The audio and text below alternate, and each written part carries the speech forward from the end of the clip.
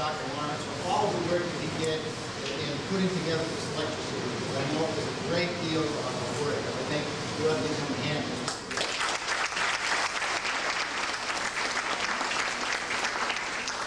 I'm up here pretty much by default, because way back when they were contemplating doing this series, Reverend Lawrence called the Historical Society and said, do you have any kind of a program on the history of Fall River? Of course, we didn't. Michael Martin, the curator, said, didn't you say that it would be a good idea to have a program like that sometime? And I said, yes. I think it's a great idea, and here I am. I didn't mean me. And as I look around the room, I see some people who know a lot more about Fall River history than I do. I don't pretend to be an expert in the law. As a matter of fact, if I saw you before this, I would have asked you to do this instead of me. But if you bear with me, and we will go along, and as I put this program together, I had to modify it as late as this afternoon, mostly because the material I had, we would have had to serve breakfast tomorrow morning. This is a very large topic, and the thing I found out that it's easier to talk on a very specific topic that goes into a lot of detail than to talk on a very general topic, and that's basically what I'm going to do. I'm the general practitioner tonight, and the specialists are going to follow. And I don't pretend to be an expert in any one field. I'll do my best to answer your questions, and if I can't answer the questions, I will simply refer you to people who can. And I wasted enough time, so my projector operator, let's come in here. We didn't really expect a crowd like this, and so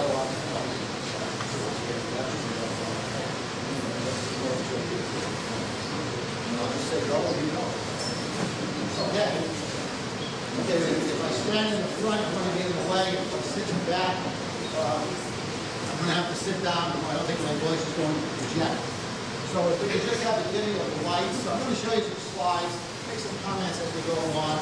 Hopefully this is going to be done in enough chronological order so that it makes some sense. If at the end of the night it doesn't make sense, well, you can blame me, okay? Okay, cameras. Lights.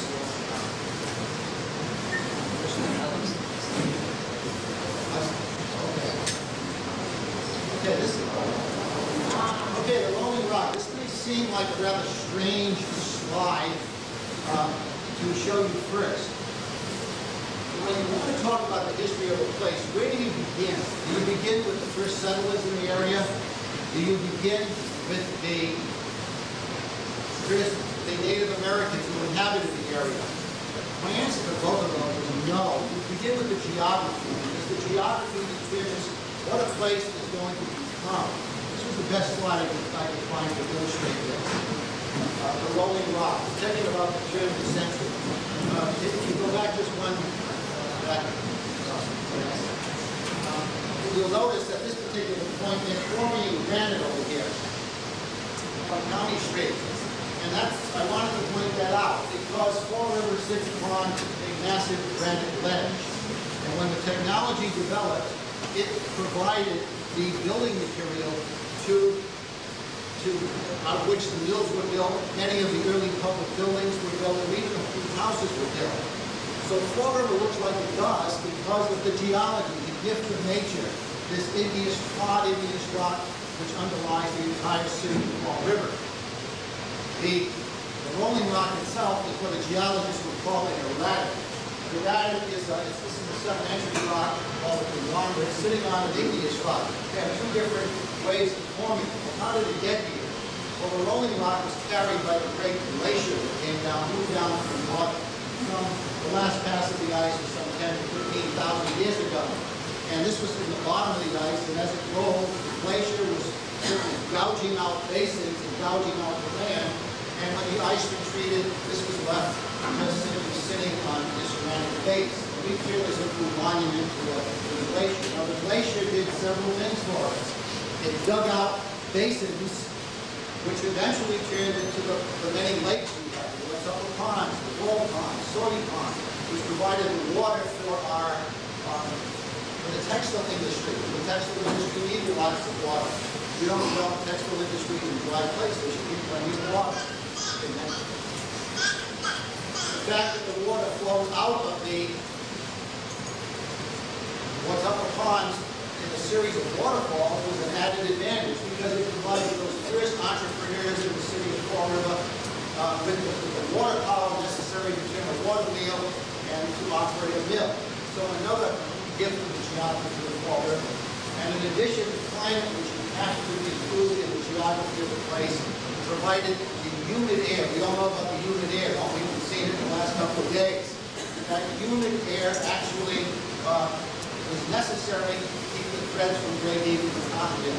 So all of these factors together determined that Fall River would eventually grow into a potential city. And this is what Fall River's claim to fame was.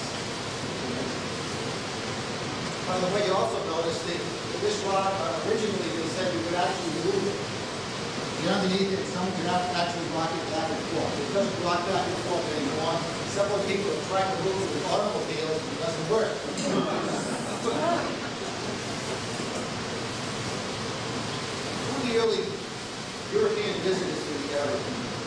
Well, for many years, we know the Vikings didn't come down across in a warming period, Iceland, Greenland, Norway, and they have come as far south as Narragansett Bay. What's the evidence? Not the Viking Tower in Newport, that's probably not made by the Vikings. But one of Lee Erickson's lieutenants, one Corfin, measured the length of the daylight of the winter solstice, December the 21st, 22nd. And by using that information, geographers have actually determined that you would have to be at a latitude of 41 degrees, 24 minutes north, the latitude of Narragansett Bay. So there is some scientific evidence that the Vikings may have come as far south as Narragansett Bay. And we know that Verrazano came into the area in the 1500s, and he wrote about how some of the Indians were very fair-skinned. Of course, this also added to the myth of the Vikings, because maybe those fair-skinned Indians were the offspring of some of those Vikings. Next. And of course, in 1831, a young lady went to a sandbank on Hopwell Street to get some sand that she was going to use to scour and pots and pans. And what she found in the sandbank was the skeleton of a man in a sitting position, a small breastplate in front, and a belt made out of almost like a tubing that had been cut. And it was in a sitting position. Longfellow wrote the poem The Skeleton in Armor. I'm going to read you a piece of that, but since I can't see it in the dark, you can get that. And the so-called skeleton in armor, and Longfellow, of course, added to that myth of the Vikings again. Probably an Indian of some stature, perhaps a Sachean who died. There was an Indian village not very far away from this, and that's probably who this particular person was. The skeleton was destroyed in the 1843 fire. Okay, it burned out the center of the city. Okay, next. Knife Rock. It's got 2,000 years of graffiti on it. And here someone has tried to decipher. This is one of the earliest pictures of Knife Rock. And you can see all of the symbols on the rock. And of course, the words, some people think they can see the words Corte Real and 1511, which was the time that the yellow Corte Real may have come into Narragansett Bay on that particular day. So if those inscriptions are true, either somebody forged them or he was actually here. The Portuguese have a claim on the area as well. How about the Native Americans who live in the area? If you'd like to know more about the local Indian tribes, let me make one suggestion. You don't have to gamble. Go down to Foxwoods and see the Indian Museum. It is an excellent museum. It shows you about $65 million as a start of the museum. You'd like to get a piece of that as part of the Historical Society. But you get a good idea of what the good Eastern Indians lived for, how they lived. And of course, they were the Pequot in this particular case, who had fought some battles against the local Indians. The Indians in this neck of the woods were the Conoquets. And there were about a dozen sub-tribes underneath in that an alliance. The Wampanoags were the strongest.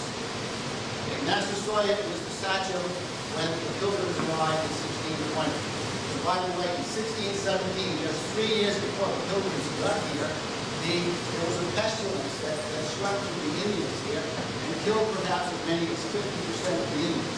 Some of the small tribes disappeared completely. Every single member of these, I think, Wampanoag tribe died in this pestilence. In other tribes, just a handful survived.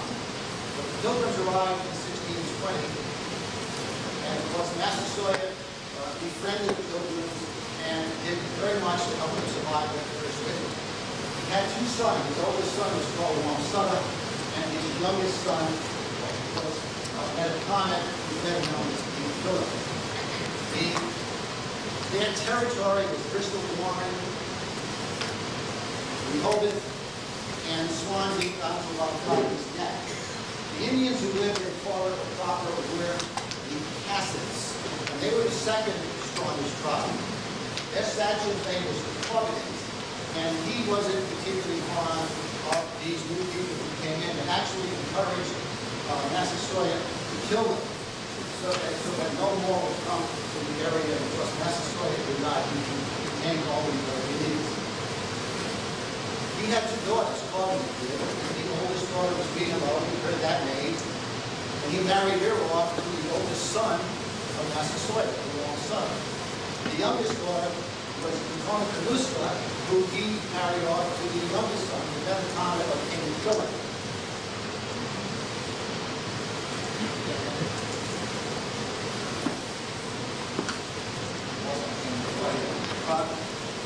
I would guess that in this particular case, this is sort of the Indian version of the borders, I think. Okay, so the power in these 2 tribes, and the 3rd tribe were the Sakonets, and they lived in Tiverton and Little Compton, and their chief Trelawney was killed at some point, and his wife actually took over as sachem of the Sakonets, and her name was Awashanks. Okay, next. King Philip's War occurred in 1675. It was all over in 1676. What was the cause of the war? Well, King Philip actually, at one point, wrote a letter, or had a letter written, and gave it to one John Borden of Portsmouth, who actually would come to Fall River and be one of the early settlers. And in the letter, he listed what had happened. And essentially, he said that when the Pilgrims came, they were few in number, and his father became their sachem, and he treated them well, and then more and more of these people came.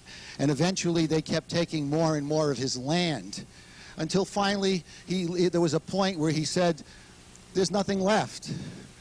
There's nothing left, and this probably was the reason for the war. It was one last effort to drive the English away, and of course, it did not succeed. Many people died on both sides. The gentleman you see up here is Benjamin Church, a rather unimposing figure, general who led the troops from the Plymouth colony against the Indians, and would later settle in Fall River and build the first mill along the Quequechan, a sawmill in 1691. Okay, next. The war ended in, as I said, 1676, and here you see the death of King Philip. As he was trying to escape from Mount Hope over in Bristol, they lay in wait for him. One of the Indians, the friendly Indians, shot him through the heart, killed him instantly. He was drawn and quartered. His head was carried to Plymouth, was put on a pike where it stayed for several years. And supposedly one of his hands was cut off and given to the Indian who killed him, who in later years would show this off in bars and places for a coin or two. And again, the Indians paid a tremendous price. They no longer posed a problem because all of the warriors were either killed in battle, they were executed, or sold into slavery along with their families. And what was left behind was many old men and women and those praying Indians, those Indians that had accepted Christianity. Okay, then. Actually, before King Philip's War, the freedmen's purchase had occurred. Okay, the negotiations began in I believe it was 1657. And the papers were signed in 1659. And the people from the Plymouth colony acquired all of the land from the Quequechan River to Sonnet Neck. And the Indians got the usual good deal, some hose and stockings and shoes and some cloth. And Wiedemoe, of course, would not sign the document. Now, by this time, Massasoit is an old man. He dies the next year. He's too old to take part in the discussions. His son, Wiedemoe, signs for the Indians. And Wamsutta signs for the Indians. And Wiedemoe, also signs, or refuses to sign it first and then gets a separate deal. Okay, next. Yes.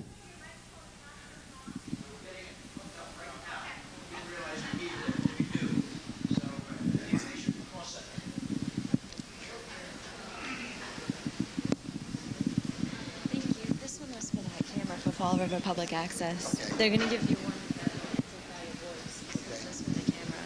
Okay. Sorry about that. 1, 2, 1, 2, 3, 4. Beautiful. There we go. We're in business. And I'm sorry about that, ladies and gentlemen. We didn't realize that we would need it. All right. Well, I'm glad that this came along because I don't think I was going to make it the rest of the way. Before I go on, by the way, Reverend Lawrence, do you have to take those 200 these pork pies at one time? Okay, Dennis. Pardon?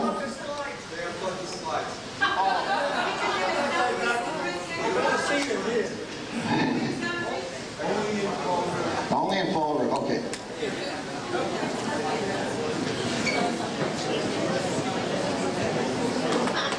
Was the land, all of the land from the Sonnet Neck to the Quequechan was divided into 26 lots.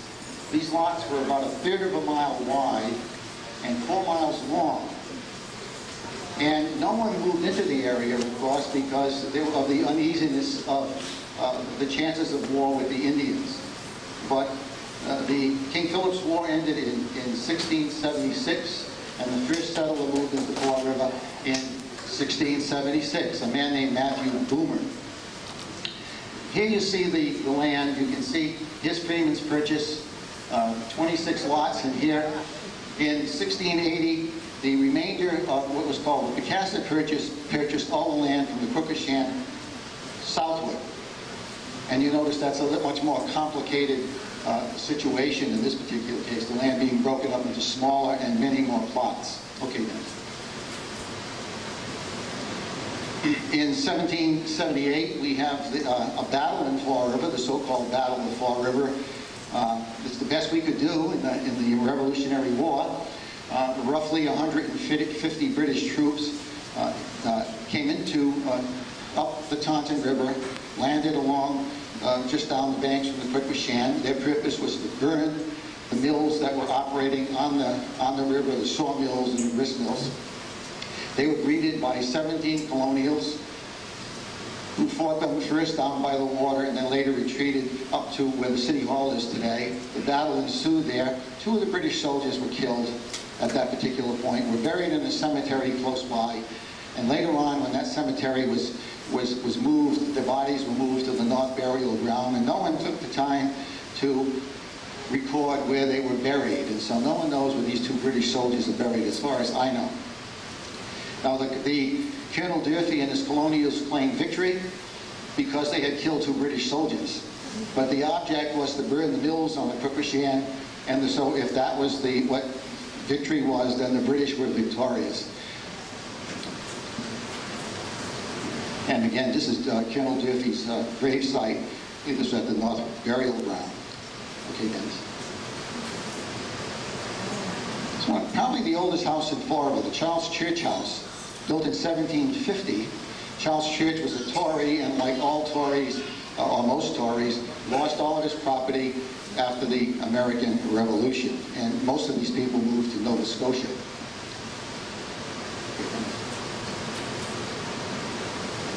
The Durfee Lafayette House, this house still stands, and of course, the most famous of its visitors was none other than the Marquis de Lafayette. And George Washington didn't sleep there, but Lafayette did. You see the Four Corners, as it was called. This is 1843, but let's go back to 1803. In 1803, the people who were living along the Congressional River decided that they would like a town of their own. So they petitioned the General Court and said, it's just too far for us to go. We're mostly merchants and we're mostly seafaring men. We don't have the horses to get out to the 8 miles to the meeting house, and it's just too far. The farmers who live around the area also have to circumnavigate a rather large swamp. So what should we do? We would like to have a town of our own. And of course, these were actually the richer people in Freetown at the time. The population of Freetown here is about 2,500 in 1803. And so Fall River comes into being, and it's spelled capital F-A-L-L-R-I-V-E-R as one word. The village of Fall River, now there's about 1,000 people living in Fall River, scattered in farms and other places, but the village of Fall River only has 100 people. And it's this area right here. What's now Main Street. Bedford Street was called East Central Street, and Central Street was called West Central Street. And in 1803, there were 100 inhabitants living in 18 buildings, and the last name of the people in 9 of the 18 buildings was Borden.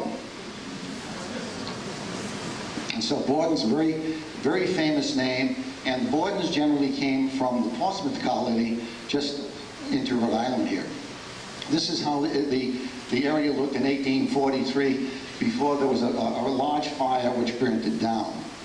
There was a large boulder here on West Central Street. It was the flat rock, and then the cleft rock was on the diagonally across. And these were markers. The cleft rock generally was considered the marker between the Freeman's Purchase and the Picasso Purchase. This is Steep Brook. There were 3 villages in Freetown that were vying for the honors of being the central village. One was at Assonet Neck, one was at Steep Brook, and the other one was on the Quipashan. This is the area near Steep Brook. But Fall River had the waterfalls. It had the water power. The Quipashan River, where Fall River takes its name, the Indian name for falling water or falling river. A series of 8 falls dropping 139 feet and a half a mile would provide the water power for the earliest mills in the city. And this, of course, is the advantage. Now, most of this river runs through a pipe under the city right now. But I tell you, there is a movement to actually, I don't know if the word expose is concerned, expose the river, if you like. Take it out of that pipe and reinstitute the falls. I don't know how successful we're going to be, especially at this particular time, but it would be kind of neat, I think, to have the city, to have these waterfalls again available with a park around them. I think it would be a rather nice attraction to the city of Fall River. The Quipashan, of course, the earliest mills were built first along the waterfalls to take advantage of the running water, and then later on with the invention of the steam engine, the mills were built so they had access to the water. These men here are actually, what they're doing is they're trying to take out some of the silt so that the mills can draw the water out of the river. Okay, guys. And here you see one of the sluiceways that ran down, and the mills were built very tightly on either side of the falls because they had to put a water wheel in here to turn, because this picture was well after the water wheel time. Now I include this picture. I don't know if you know what this is. It's a privy that was built over the Quipashan River. It's sort of a version of a flush toilet. And of course, all it was an outhouse, and then all of the waste material simply dropped down into the river and were carried away in the stream. And I just couldn't resist putting that in. Okay. Just before the fire in 1843, this picture is 1839, and you see a view of Fall River as it looked. The old stone church here, the Congregational church, the Unitarian church over here. This is the area after the 1843 fire. And the center of the city was burnt out. Fire played an important role in Fall River's history, and there have been several big fires that have caused a great deal of damage and suffering. Slade's Ferry, of course, was the way you got across the river. The Indians used this because it was the narrowest spot in the Taunton River. Weedamo, by the way, drowned here trying to swim across the river at the end of the King Philip's War. The first ferry boats were rowed. Later on, they used horsepower, probably a horse walking on a treadmill. And of course, the steam engine, when the steam engine was invented, they used steamboats to go back and forth. If you were going from Providence to New Bedford, you came across on Slade's Ferry, went north up Main Street to Wilson Road. On the corner of Wilson Road and North Main Street was an inn called the Green Dragon Inn. If you had to stop at the inn, that's where you stay. Then you would go follow Wilson Road to Yellow Hill Road to Hicksville, and then from Hicksville you take the road into New Bedford. So it was a long and rather arduous journey. You didn't make it in 15 minutes, folks. This is interesting, the evolution of the mill patterns. And of course, the first mills were built right on the Congressional. They needed the water power. Then the next mills were built along the banks of the lake because they just had to be able to access the water that was there. With the advent of piped water, where you could build a mill any place you wanted and use the city water system, the mills began to show up at the north end of the city and the south end of the city. There were some toll roads in Fall River, believe it or not. This road was built in 1827 and actually operated until 1862-63. And it ran from up Bedford Street to Quarry, across Quarry to County, and up County to the Narrows, where there was a waiting place across the river. Later on, they moved it to Pleasant Street, so it was up Bedford to Quarry to Pleasant, and this was called the Fall River and Watuppa Toll Road. This is the toll house over here, and you notice where the river is at this particular time. All of this area has all been filled in over the years. I had mentioned the granite that underlies most of the city of Fall River. I watched them building the St. Anne's Credit Union. They got down about 5 or 6 feet. What did they hit? Ledge. And they had to drill it and crack the stones and carry them away. Can't dig anywhere in Fall River. They're digging a 3-mile-long sewage tunnel right now, and they love it because it produces a great tunnel because the rock is so strong and there's no chance of it collapsing. And the machine, I won't say easily goes through the rock, but they'd rather go through a rock that's as hard as this than one that's softer. Another picture of Steep Brook, by the way, and you can see the water flowing again. I also had to include this picture. You notice it says the cheapest store in the world, and it's in Fall River. I don't know whether this is Dennis says the early dollar store or Building 19 or maybe Walmart, I don't know. But this, I believe, was done on Pleasant Street. It's not low price Lenny. A low price Lenny, right.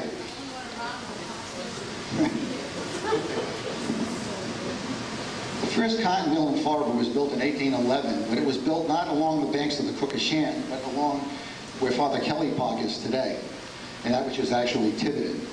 And here you can see the mill over here.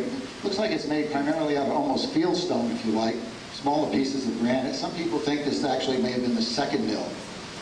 But the first cotton mill, we'll take this as the first cotton mill for 1811. First cotton mill was built on the Congressional in 1813, 2 years later. The first mill built on the Congressional, other than a cotton mill, was a sawmill built in 1691 by the Church Brothers. And here you see Fall River in 1812, 9 years after it was founded as the town of Fall River. Population had tripled, the number of houses had more than doubled. And in 1911, we celebrated the Cotton Centennial. We'll be celebrating Fall River's bicentennial, of course, on the weekend of September 5th through 7th. And on the 7th, we will have a rather massive parade, and we intend to make it better than the Cotton Centennial Parade. So save the date, please. We'd like to see everybody out there watching the parade. We have over 35 musical units, 35 floats, and probably 40 or 50 marching units. So bring something to eat and something to drink, because you're going to be there for a while. But if you take a look at the city, at the turn of the century, in 1900, there were 100 mills in Fall River. Now, Fall River became a city in 1854, 12,000 people in 1854. 1900, population 103,000. 100 mills, 30,000 people worked in those mills of the 103,000. There were 3.3 million spindles, and we were the largest manufacturer of cotton print cloth in the world. Again, more postcards showing the mill workers, and again, they used a lot of women and, unfortunately, some children. Okay. Again, another postcard view of the mills in the city. Last summer, there was a tour ship that was coming into the city, and I had the privilege of working on the ship, and I kind of enjoyed it. And I'll tell you, when you come up onto the highway going towards New Bedford, and you look at those mills on either side, it's a pretty impressive sight. You know, this is a pretty impressive city when you look at it from different angles. I think that one of the greatest sights is coming from the west, from Providence, on 195, and seeing the city sitting up there on the hills with all of the spires. The city of hills, mills, and pork pies, as it was called. And you can win some of those pork pies later. And here we have, again, the children working in the mills. I believe that the age to work in the mills was 14, and a lot of the rules were ignored. In some cases, children made small amounts of money. In some cases, their parents brought them to help them, and because they had so much work to do, and these little fingers could get into some of the tight places to repair the threads. I believe for children had to go to school only 3 months of the year. That was what was required back in the late 1800s in any case. And here you see some of the ladies working in the mill. And many of us here are here because our grandparents or great-grandparents came to work in those mills. My grandfather came from England, from Lancashire, to work in the mills. And he worked here in the mills as a boy. My French-Canadian grandfather came down, who was a farmer, and brought his very large family down, and though he didn't work in the mills, all of his daughters and sons did. An interesting fact that in 1900, 40% of the people in the city of Fall River carried a French-Canadian surname. 40%.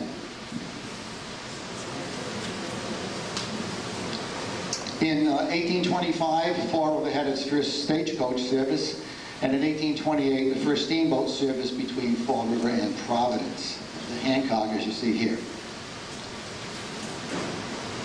Colonel Richard Borden, along with, next.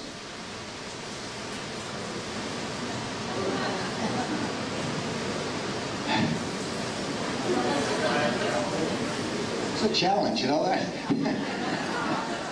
Jefferson Borden.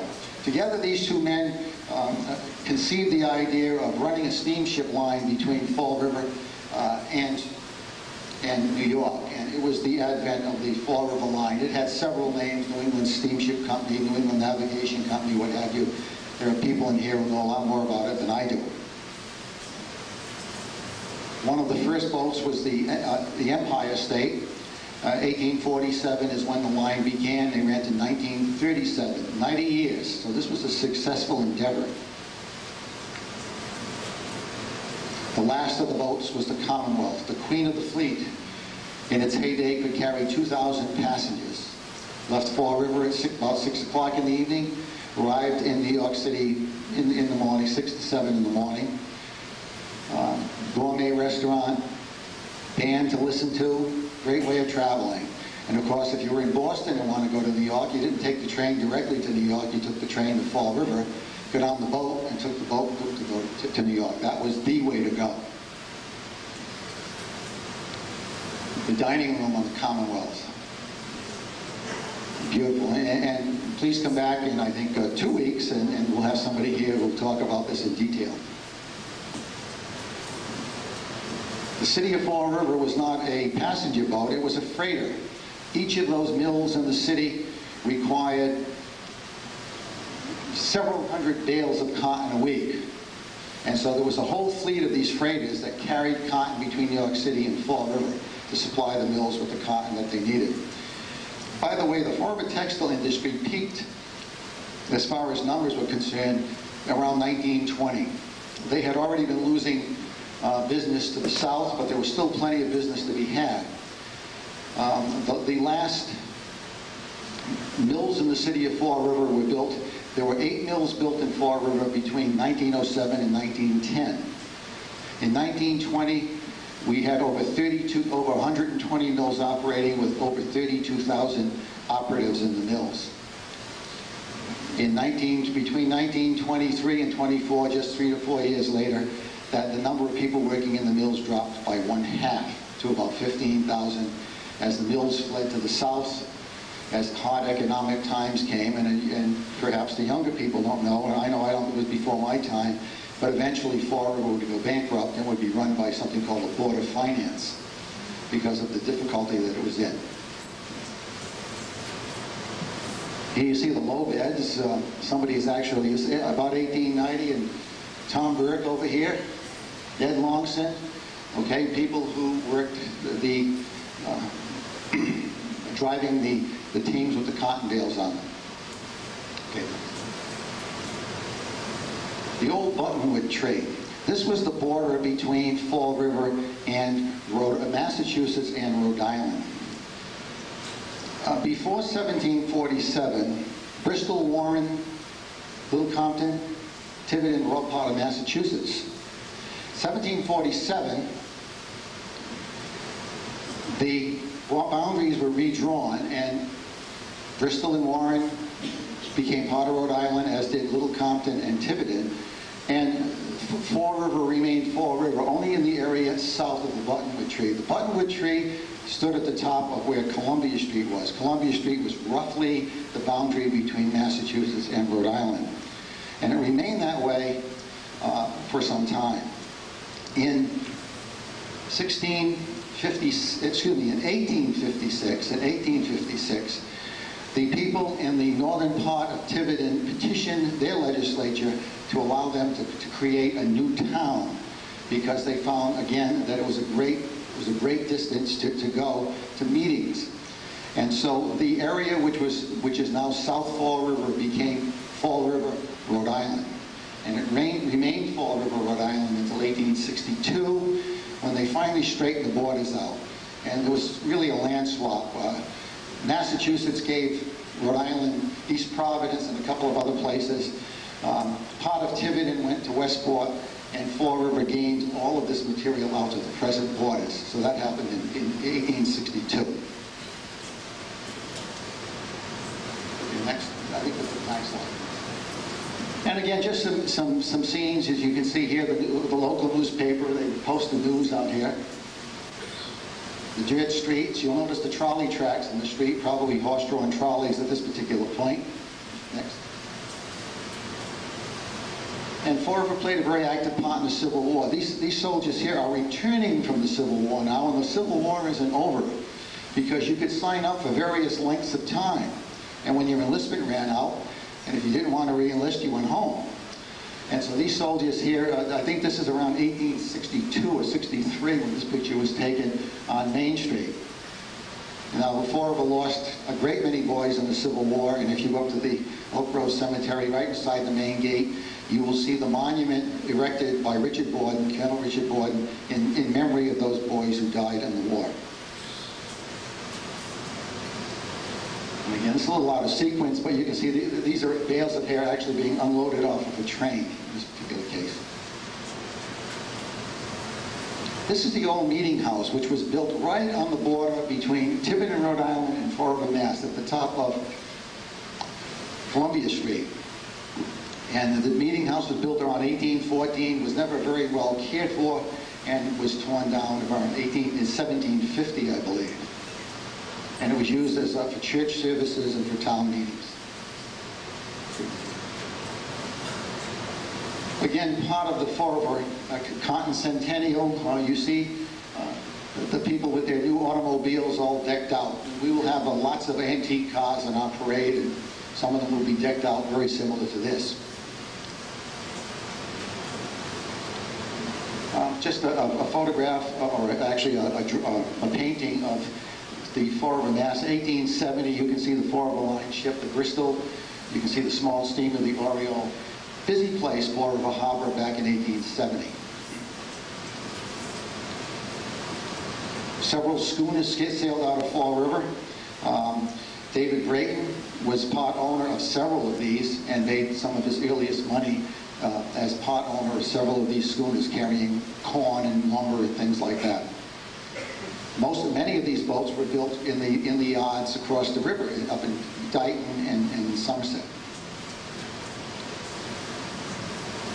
And of course, at the Cotton Centennial, they created this arch across Main Street. Someone wanted to do this for the bicentennial, but they found out that we have, with the problem with insurance right now, sure enough, somebody would run into it, and it would be our fault, and we'd get sued. So there will not be an arch for the bicentennial. And you can see the City Hall here, some of the dignitaries going up to the reviewing stand. Yes. And none other than President Taft attended the Fall River Cotton Centennial. That's how important the city was at this particular point. We don't know if President Bush will come to a bicentennial, but I rather doubt it. He didn't do well here in the last election.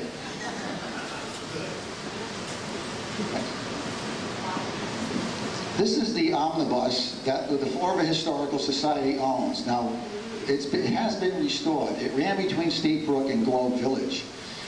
And it was restored, and for many years was down in the Union Mill. Well, we had to move it out of there, and it's been stored in a barn for some time.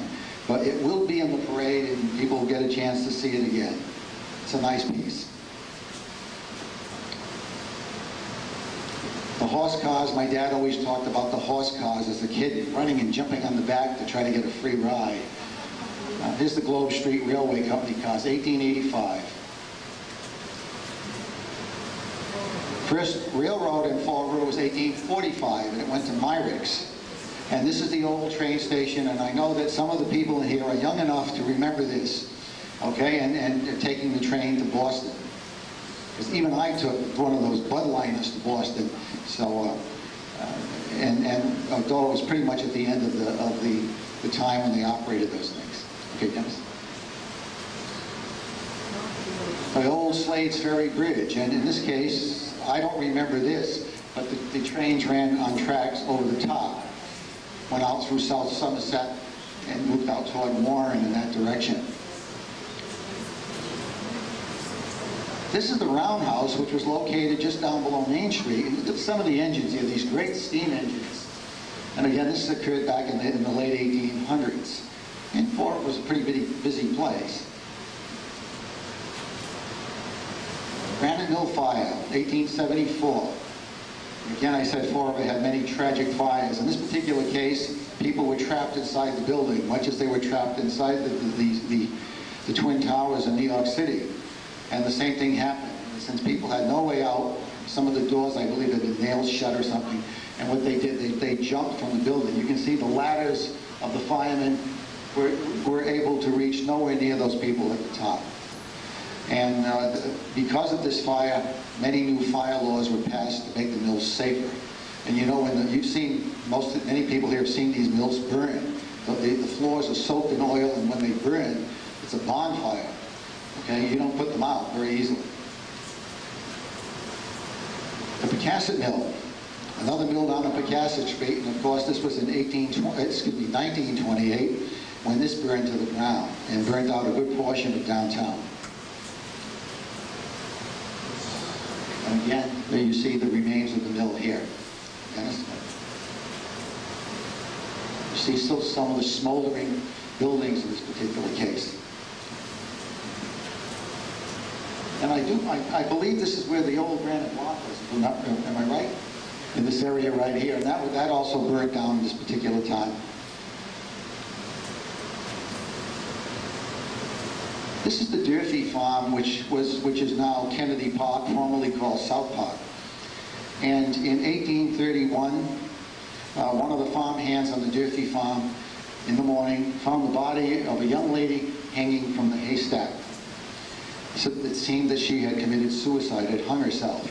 In her pocket was a small piece of paper which said, if something happens to me, essentially, see Reverend Avery in Bristol.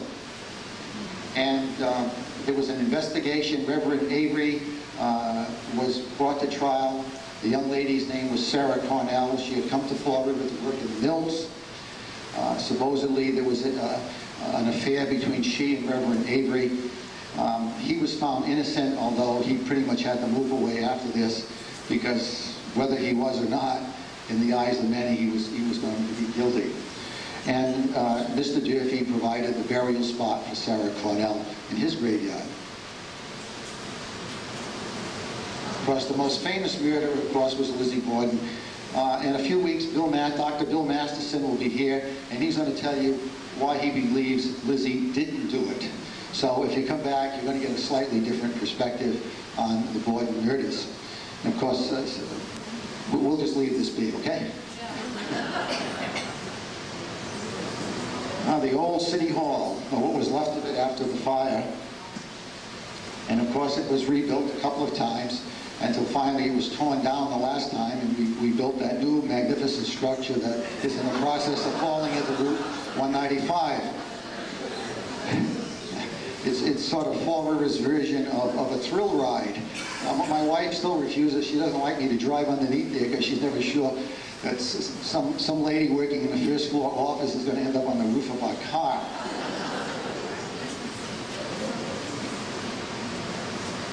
And again, this is the way back when, I think this is called a Merchants Building, or in this particular case, you notice there are two banks in here at this particular point. Okay.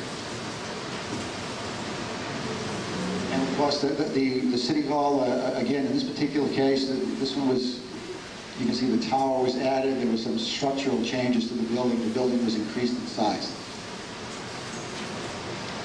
And then finally, the City Hall, as I remember it, at this particular point, and this is, remember, the eagle, which was on the top of the City Hall, now sits in the lobby of the new City Hall. Fall River's first mayor, Mayor Buffington, would later go on to serve in Congress. One of Fall River's first police stations, by the way, which was down on Granite Street, I believe it was. The old post office, much nicer than the new post office, at least in my estimation. My dad always said they tore it down just to make work. So they tore it down so they could build a new one and put people to work. And that was the reason for it. But it was a rather magnificent structure, and somehow we just never seemed to duplicate these things. The old stone church, the Congressional church, I think around 1832, if I'm not mistaken, on North Main Street. And the inside of the Academy of Music, later the Academy Theater, where live performances were given on a regular basis. In this particular picture, it looks like it's pretty well beat up. When you consider now, it's mostly apartments. And just some shots from around the city. Gay's Gallery of Art, which was in business for many years. You know, back in those days, people couldn't afford very often their own cameras and film. And so they hired professionals. And you know, you got married with a professional photographer, and your first communion or your baptism, and these were the only pictures you would have. The Mohegan Hotel on North Main Street. On the, going north, it was on the left-hand side. Right on the corner of what street would that be? Central and North Main. So right on the corner of Central and North Main. Hotel Mellon. I remember this one. Remember, they made it a city hall at one point. Temporary city hall. Didn't quite work out too well in that. Remember, they had all those little rooms in there. It was rather strange. This is an interesting building. If you know the courthouse is on 2nd Street. This house was built in 1827 by a John Borden, and he lived in the house for a while, and then a corporation took it over and it became a hotel. It was called the Exchange Hotel, and it's where the 2nd District Court is today. There was a considerable amount of land involved in this thing, and as I said, it had 55 rooms in this house. What would anyone need 55 rooms for? Families couldn't have been that big, I don't think, although they might have been big in those days. But in this particular case, it became a hotel, which seems to have suited the thing. But then it went back to being a house, and it was later called the Gun House, G-U-N-N, named after the people who lived there. And 2 elderly women lived in this house all by themselves. And then eventually you can see the house is getting to be dilapidated, and it was torn down, and the 2nd District Court was put in here. This was on Rock Street. And by the way, I don't know if you know that Rock Street gets its name because of the many granite outcroppings. There were something like 15 or 16 granite outcroppings on Rock Street, and that's why it was called Rock Street. You can still see one of them across from that little pharmacy. You can still see one of the granite outcroppings there. Okay, Dennis, next. This was the livery stable across the street from the gun house. There's another building there now. And this is where I believe people in Fall River saw their first elephant and first tiger in traveling menageries. I think there was probably in this building right here in around 1835. The lady on the left is named Phoebe Borden. She was married to a man named George Borden. So she had 3 daughters and a son. George Borden died, and Phoebe married Bradford Durfee, who was the tutor of her only son, by the way. And they operated I guess you'd call it a pub, if you like, and an inn, just on the corner, I believe it was of Central Street and Main Street, back in the early 1800s. The magnificent Durfee High School, again, named after the son of previously shown Bradford Durfee, his only son. And here we see Bradford Durfee here. Bradford Durfee died shortly after the fire of 1843. He either had a heart attack or a stroke and died, and left a 3-year-old son who was never a very healthy boy. And we all know, if you went to Durfee High School, he died at age 29, and every morning they rang the bells 29 times, one for each year in the life of BMC Durfee, Bradford Matthew Challoner Durfee. In memory of this young man, the mother gave the city of Fall River that magnificent high school, which was the most modern high school of its day. And in the 1880s, $1 million was a lot of money to put into a school.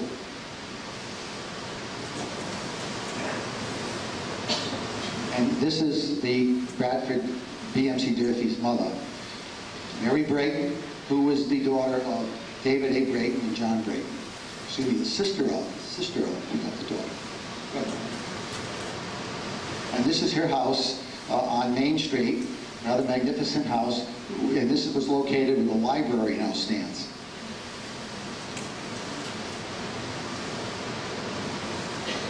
And again, just another view of businesses in the city. Boy, they certainly painted themselves up, I guess. You'd consider it an eyesore nowadays, I think. Fall Riverites enjoyed lots of things. For instance, they enjoyed themselves by going to Rocky Point on the Richard Borden. Here's a picture of the Richard Borden, the steamboat, and churches would go on excursions out to Rocky Point. Riverside Park, located on North Main Street, where the old St. Vincent's Orphanage once stood. This is a very polluted piece of land now, and it probably will not have much, I don't know what they're going to eventually do with it. Liffin's Beach, remember that exciting beach down the north end, out by Steep Brook?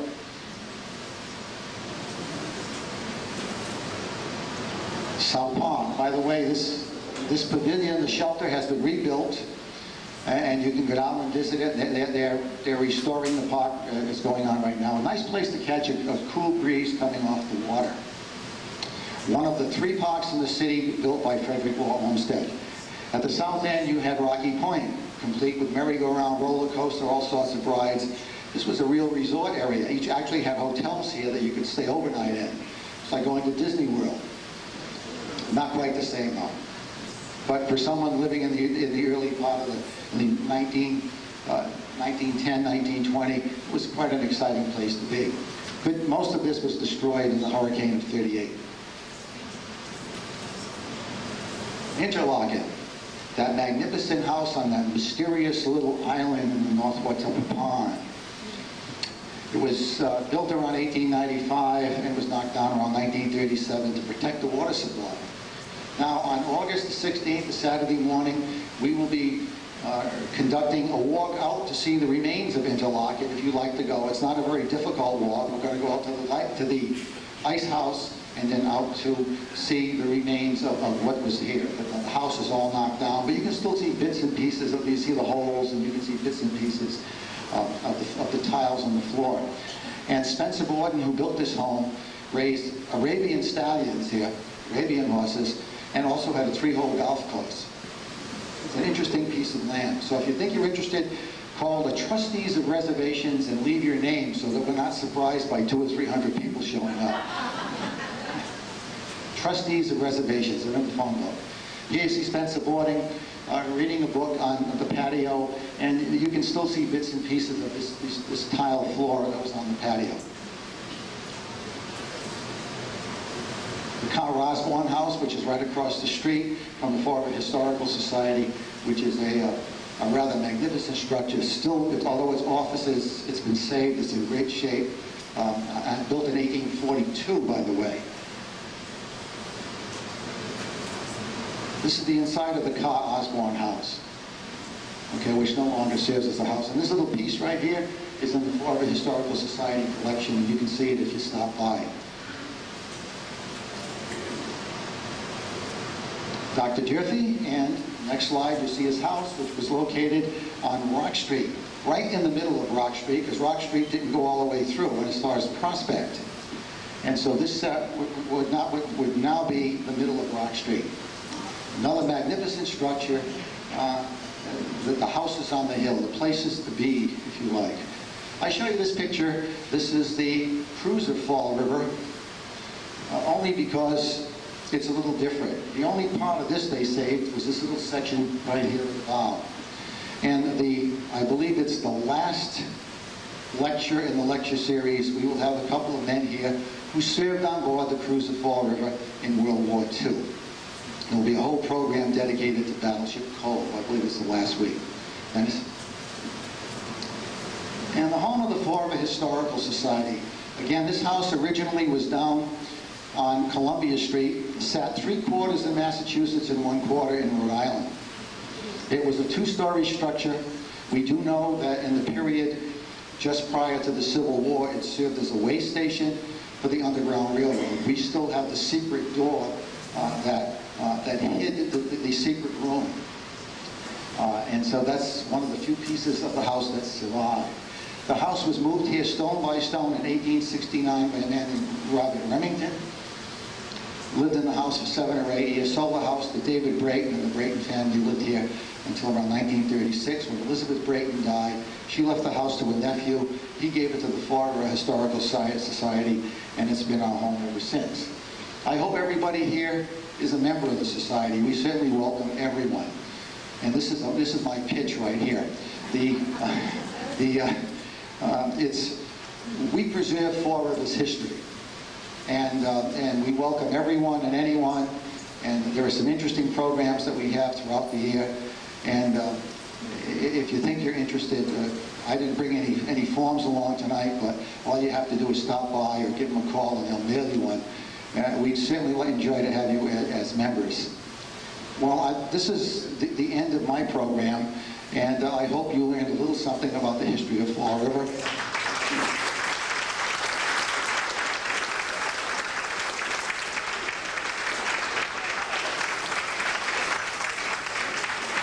I don't think I told too many lies tonight, and only a few people probably would know if I did. Thank you, Mr. Kitchen, and we appreciate your presentation, and I'm sure that he will be around for a few moments to address any questions that you may have. We try to keep in with the time schedule that we have planned, but before we adjourn, I would like to introduce to you the mayor of the city of Fall River, the Honorable Edward Lambert. Mr. Mayor, would you give us a few words relative to the bicentennial? Very good. Very good. What's that? You going to sing? No, not tonight. Not tonight. Thank you very much, everybody. I was fascinated, as I know most people were here to hear the presentation tonight. I think our speaker did a wonderful job. Mr. Kitchen, thank you very much. To the folks who helped put the memorabilia together so that we can remember